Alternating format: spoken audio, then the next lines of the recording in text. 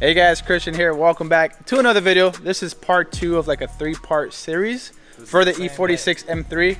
It is the same day, but I have to split the videos so each part is not super long. Anyways, day 1, 3 a.m. in the morning. Yeah, so on part 1, we pretty much did maintenance for the E46 M3, subframe reinforcement, which I really needed. The subframe was looking so bad. If you guys haven't checked out part 1, I do suggest you guys check that video out as well. If you have an E46, it's something you really want to take care of before it's too late. We also did the diff bushings. There's 3 of them. R-tab bushings were already done in the car, so we don't have to do that. Today for part 2, we're going to focus on these coilovers that we're going to install to the E46 M3.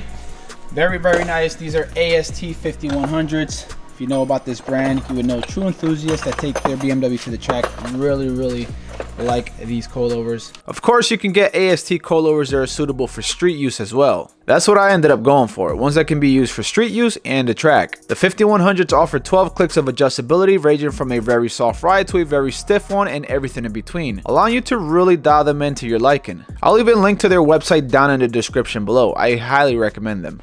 We'll do that today. Get everything dialed in. We got the adjustable end links, and we have these, I believe these are like the front arm bushings. And then for part 3, we're gonna install the wheels, which are all the way over there. What's up guys, this is actually Christian from the future. I know it's a little bit weird, but I wanted to update you guys and tell you that we're only gonna do 2 parts, not 3 different part videos, just because like the coilover install for the car is relatively simple and it just wouldn't make enough content for 1 video. So I'll combine the coilovers install with the wheels install, and yeah, that's it. So yeah, we're gonna install the camber arms onto the E46 M3. The reason I got this is so I can get proper wheel fitment on the rear. These chicken wings here, they do have some adjustment, but not much. And I'm sure once we lower the car, the wheels are gonna sink in just a bit. And I want it to have like a very aggressive flush. You know, not no stance nation, but a flush fitment. So you go like this, you know, and it goes like this. What is this, like chopsticks? It looks like something you flip steak with on a barbecue grill. Yeah, it's a barbecue edition. Let me see here. Oh yeah, much more robust. What brand is this? PMC. PMC. Are those poly bushes, bro? Oh my god. Oh my god. So yeah, with those camber arms, I'm going to be able to get a precise fitment how I want it once we lower the car. That's exactly why I decided to get it. I don't want the wheels to sink in. I want it to have a flush look. I'll show you the camera. Oh shit. Want me to hold something? Oh no!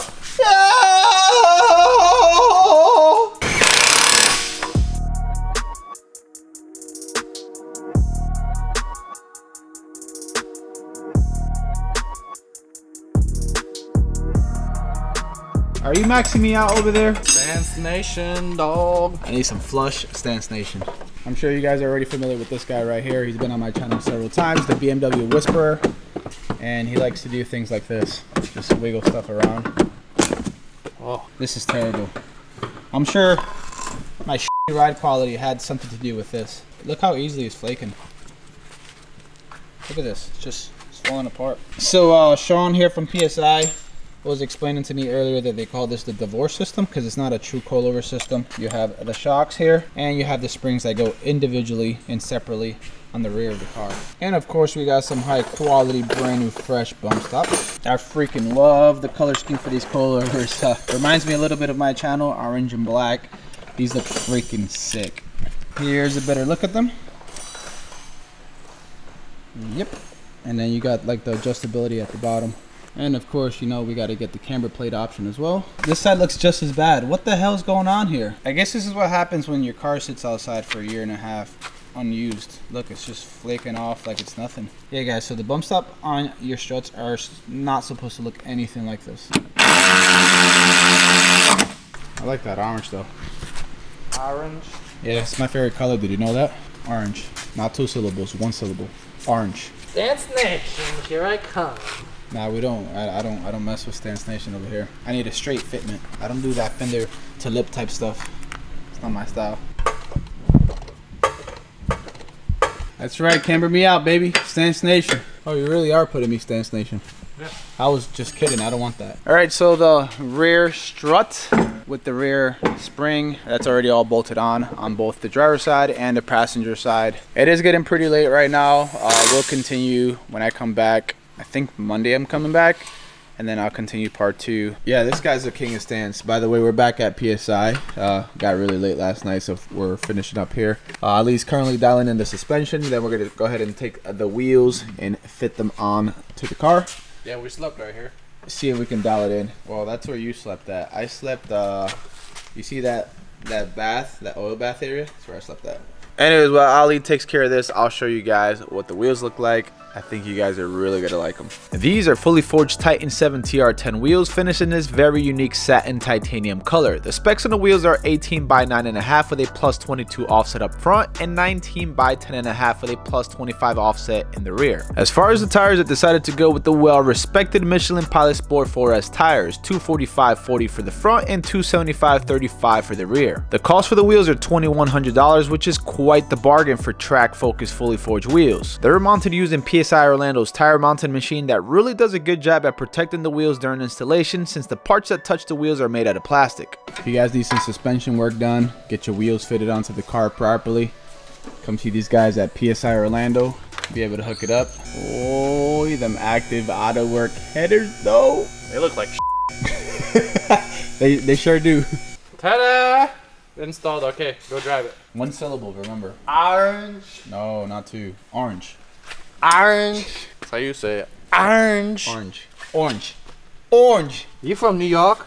Orange. Close enough. I'm from Rhode Island. Orange. Thumbnail. Orange. Looking at the AST 5100s, you'll notice that the adjustability is at the bottom, which is right here. You got 12 clicks of adjustability for the dampening and the rebound. Unlike traditional systems where you have that adjustment right here, this one has it at the bottom. Because of the specific design, it's a inverted strut design, and I guess the concept behind that is it copes with heavy side loading that you would get here and heavy brake loading. Pretty freaking sweet. If you guys do end up getting a set of AST coilovers, make sure to get the optional camber plates, because that's going to allow you to get the fitment perfect at the front. Definitely very good to have, especially if you're going to go with more aggressive wheels in the future, or if you're trying to do something different. Or if you're trying to be a hot boy. Or if you're trying to be a hot boy.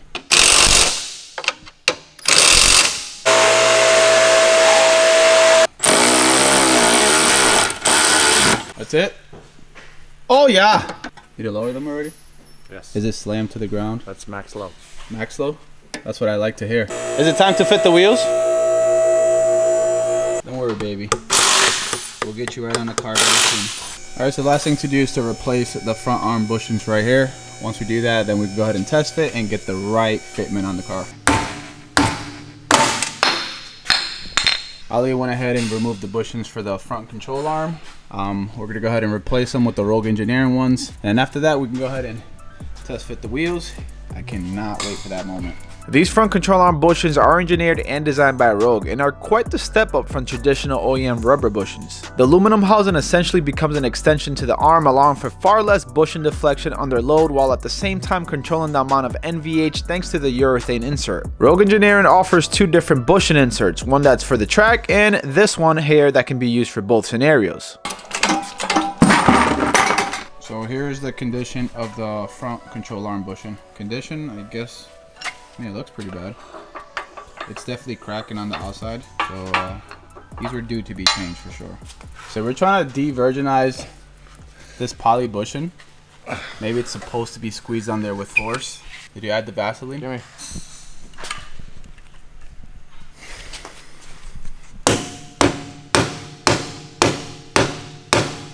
Oh, I see. You're adding some lube.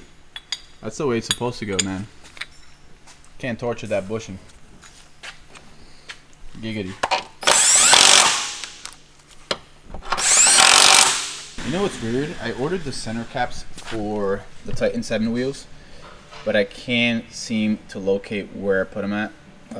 Typically when you buy these wheels, they don't come with center caps because these are designed for the track. You know, you need the track look without the center caps. I did buy them for these wheels, just can't find them at the moment. That said, I'm sure I'll find them before I dial in the fitment and show you guys the final results. Sick rust, dude. Yeah, that's why I need those center caps. That's in the middle. That looks disgusting. Like I said, I did get the center caps. I just can't locate them at the moment. This color is very interesting. It's like a gunmetal with like a hint of blue. Very unique. Never really seen this on other wheels. I really did like it. I was able to get these wheels in like a matte black color, or like satin black, but since I have pretty much black on black, I figured that these wheels are going to pop out more so I can really see the design and appreciate them.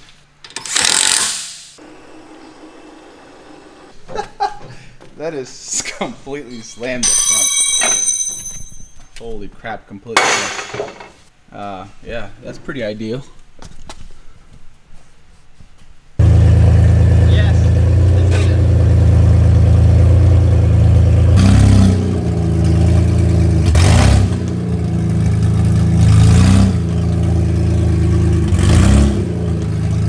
The ideal fitment would be a hybrid between the front and the back, somewhere in the middle. Let me know in the comments section below, what do you guys prefer with fitment? Wheel tuck, exposed sidewall, off-road F-150 style. I'll be back tomorrow here at PSI and then continue getting the settings dialed in for the suspension and get the fitment right. We'll also put the car on the alignment rack because that's very important. I don't need to be doing the Harlem shake on the highway. But yeah, I'll be back tomorrow. I got to do some stuff today. And yeah, see you guys then. Check it out, boys. Look what we found. The center caps for the wheels. Oh, yes. Once the E46 M3 gets aligned, I'll go ahead and pop these in and show you guys what they look like. I got to say, these are some high quality center caps. At least compared to anything I've ever owned in the past. Pretty cool.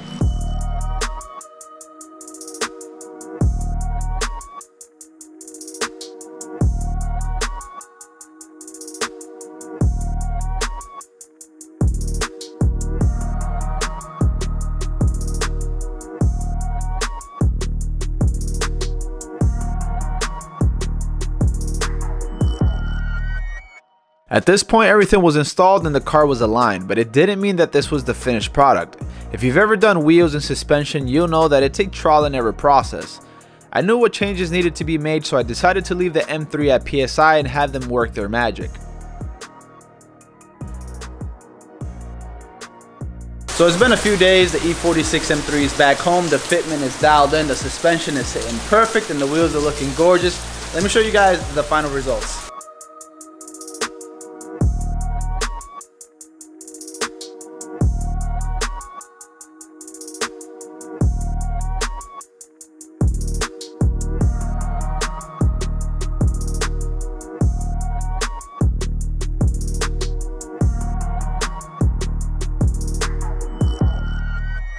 Don't mind me, guys, if the footage is a little bit shaky. It's because I'm rocking an umbrella. I want to finish this video, but the rain does not stop. So here's the fitment on the rear wheel right here. As you can see, it's nearly flush. I believe the camber adjustment here is negative 2.5. You can barely tell, but there's a slight camber to it. I couldn't really go any more flush or I would eat up the fender back there. And I don't think it's that easy to roll the fenders here on the E46 M3. But yeah, that's the fitment on the rear. I'm very, very happy with that. Look at the back.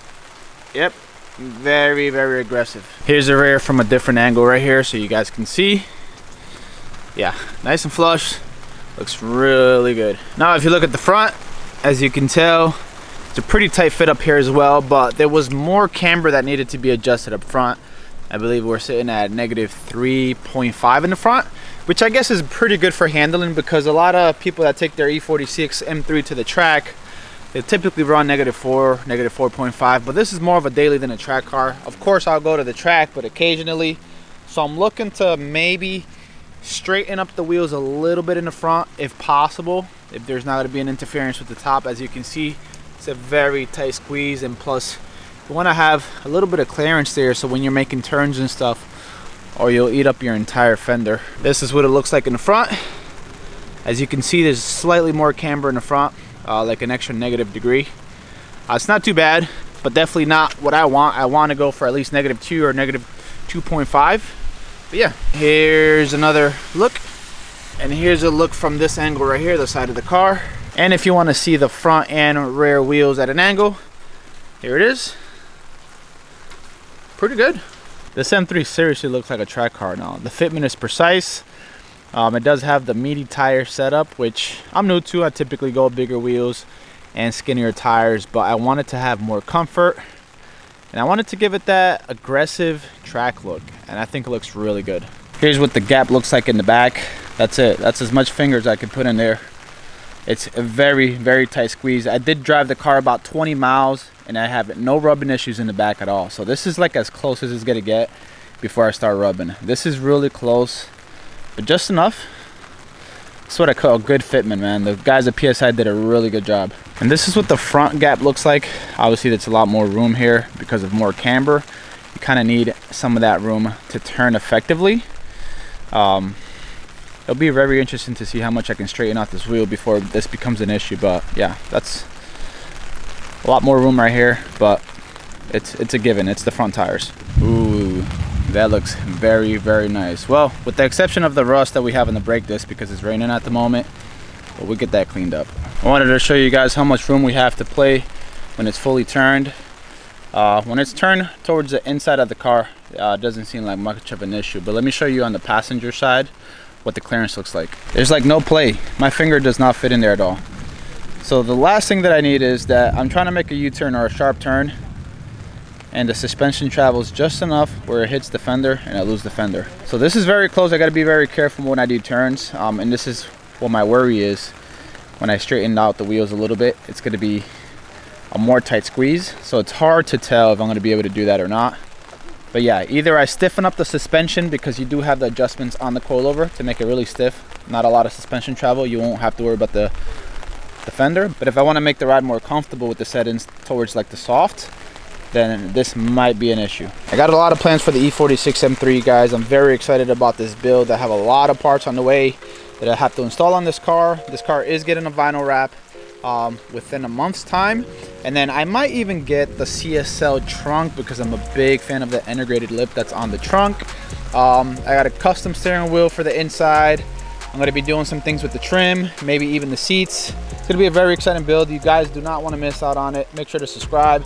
Also make sure to follow me on Instagram, because I'll be doing a few polls on there to ask you guys opinions on certain modifications I'm going to do in the car. As always, guys, thanks for watching. Till next time.